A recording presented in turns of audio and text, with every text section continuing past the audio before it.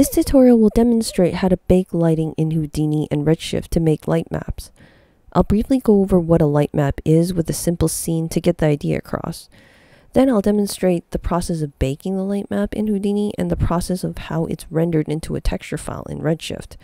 Last, I'll show you how to use the baked light map for rendering. There were some other topics I wanted to cover, like the advantages and disadvantages of using a light map, but the video seemed too long for that, so I'll save that discussion for a later video. In this simple example, I'll go over how a light map works and how the light data is stored into a texture file. Here we see a very simple scene with a cube and two area lights, yellow and blue, directed toward the cube on opposite ends. On the bottom left, we see the UVs for the cube, and on the bottom right is the baked light map for the cube. The light map is just light data saved into a texture file using the UVs of the cube as mapping coordinates. So in this example, you can see the blue light baked into two sides of the cube and the yellow light baked into the other two sides of the cube. This is a very simple version of a light map in order to illustrate what it does. So this is the scene I have set up. This is the geometry that I'm going to be baking the light map for. These are the lights and cameras I have, so this scene only has two lights. A dome light, and I believe this is an area light. Yes. These are the additional objects that are scattered on top of the terrain. For example, the grass and the rocks. So I'm going to do... This is a render of what the scene looks like, fully rendered without light maps, just plain. In order to render the light maps, I'm going to have to turn off all these additional items because I'm only rendering the light map for this particular geometry. So I'm going to turn off the background as well. The lights need to be on so we can bake the lighting information into the map. In order to create light maps, we need good UVs. So I'm going to briefly describe the process in how I create the UVs for this particular geometry. I'm gonna...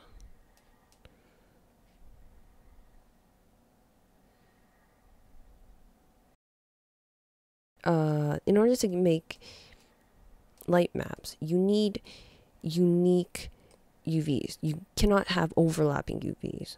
So this geometry has a base and these side primitives, which I don't need because I'm not going to be rendering the bottom. For simplicity's sake, I just deleted them to make unwrapping a little quicker and easier. After I deleted the bottom and side primitives, I threw on a UV flattening node.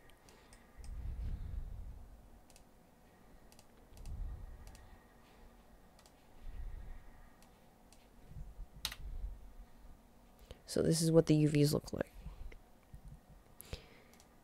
Throw in a quick shade. I'm going to try and recreate overlapping UVs to show you what it would look like. So I put the base back in. The side primitives are still here. Let's throw this on. Okay, the side primitives are still here and the base is still here. And I threw in a UV project. So this is going to produce overlapping UVs. You're going to see this picture here and on the bottom. So the UV coordinates are not uniquely mapped to the geometry. They're shared, essentially, used on the top and the bottom. So you want to try to avoid this.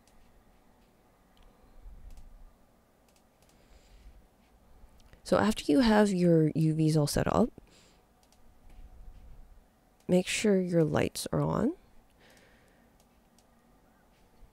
This is the material I have set up for this object. So let's just go into it, just quickly see what it looks like. So there is 1, 2, 3, 4, 5, 6. 6 sets of texture sets that were layered to create this particular material for the terrain. Now I'm gonna do a quick render.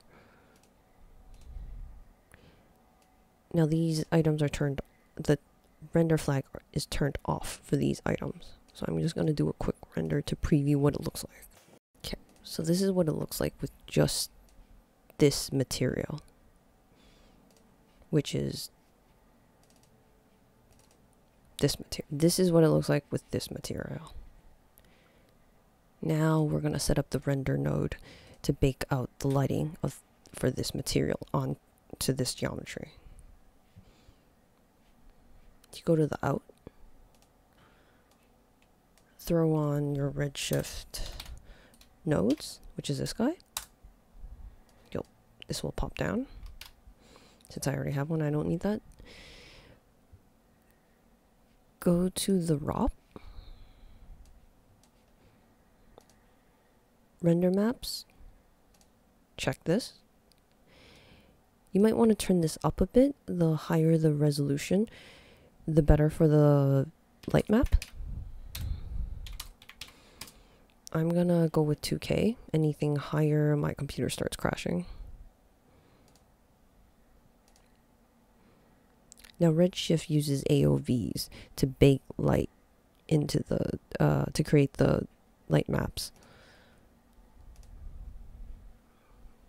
And according to the Redshift documentation, they suggest that you use the total diffuse lighting raw.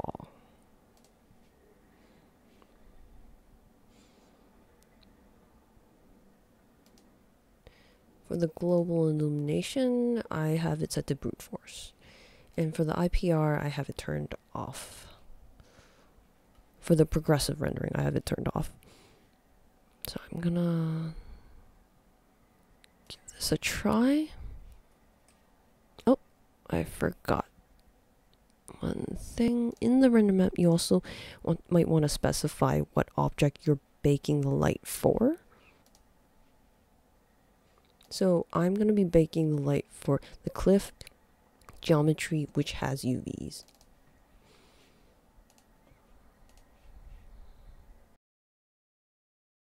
So on the right is the UVs.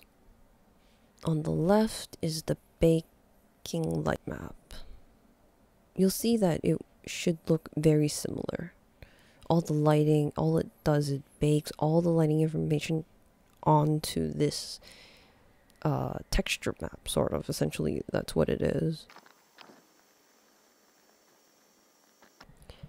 As you can see, the light map on the left looks very similar to the UVs on the right. So that's why it's very important to have clean UVs.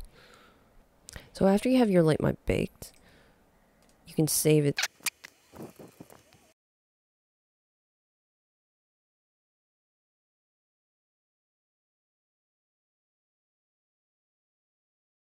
Now it's important to use EXR as an extension because EXR can support multiple layers, which is what we baked the light map on. We baked it onto, if you remember, we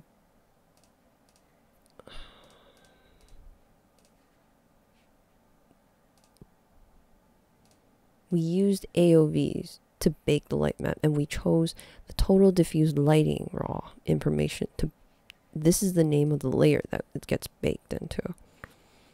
So EXR can support multiple layers.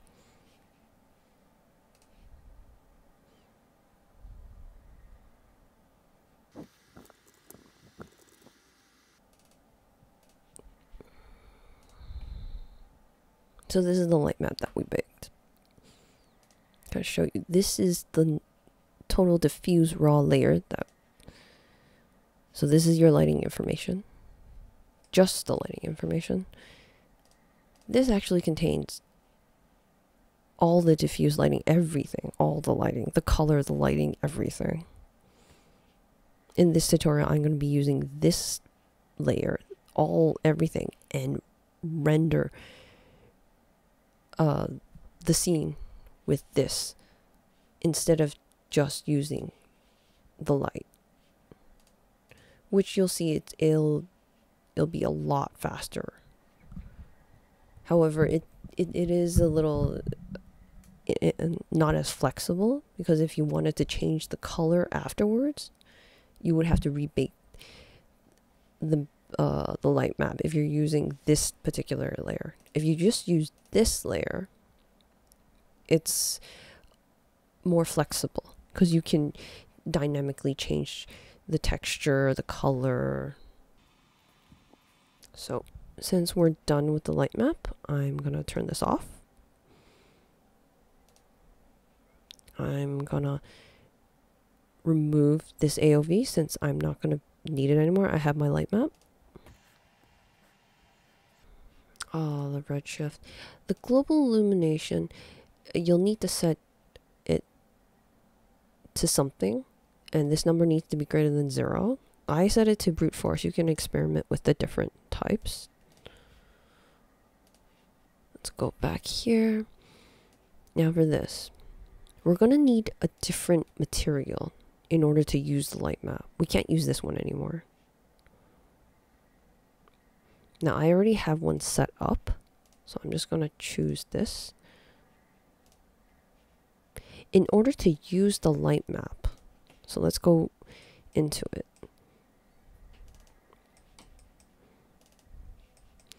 You need either to use incandescent material, which is a material that glows, and for the color, feed in the light map texture. So this is the light map texture that we baked.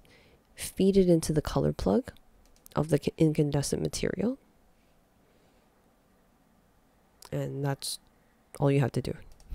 Because I baked the entire color, I'm using the entire color, diffuse color, everything light information, not just the light, diffuse color and everything. So I'm going to turn off the lights.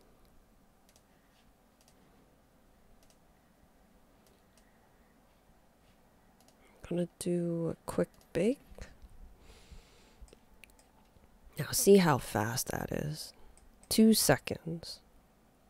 The terrain is all there. Now let me put all additional items back in, just to compare how fast it is. Oh.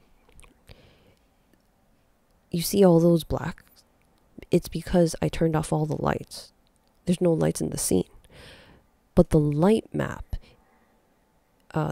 is assigned to the material for this, for the terrain. So there's light emitting from the actual geometry. Now, how can we use the light map with other geometry? Like, we have more than one geometry in the scene. If you go to your lights, go to the object tab,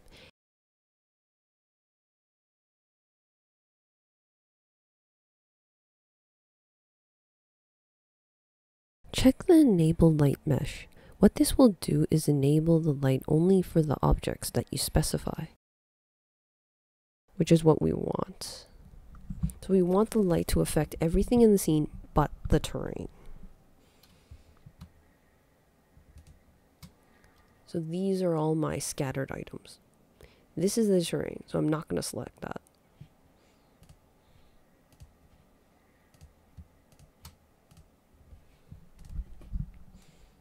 So that's the dome light. This is the area light. Now let's render this one more time.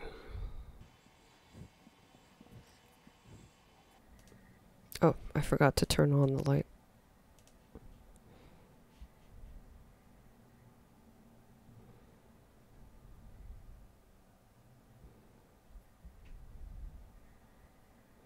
Since I didn't bake the lighting for these scattered items, the lighting for the scattered items are being rendered dynamically, like in real time.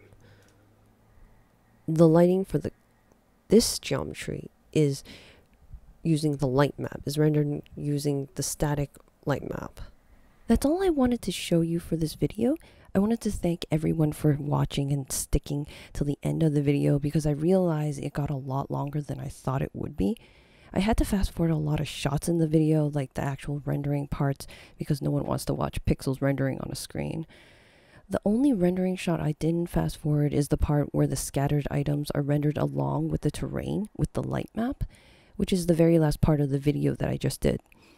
I wanted to illustrate how fast the render performs for the cliff geometry and how the rendering slows down for the scattered items because they don't contain any light maps.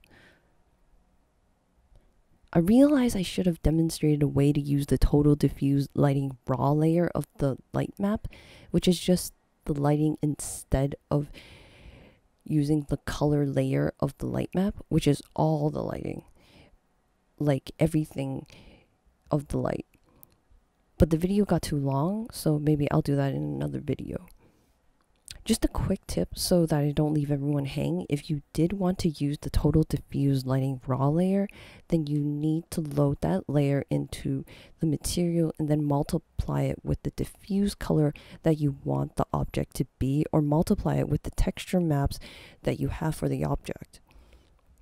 So what this does is combines the light map with your original texture or color that you had set up for the object, so the computer won't need to recalculate all the lighting for every frame and instead only load the diffuse color that you had already set up and load the pre-calculated lighting data in the light map.